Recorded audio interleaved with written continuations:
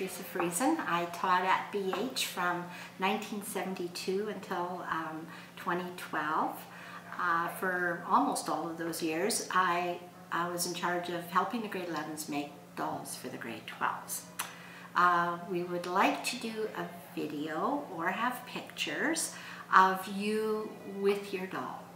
If you still have it, if you can remember whose doll you did,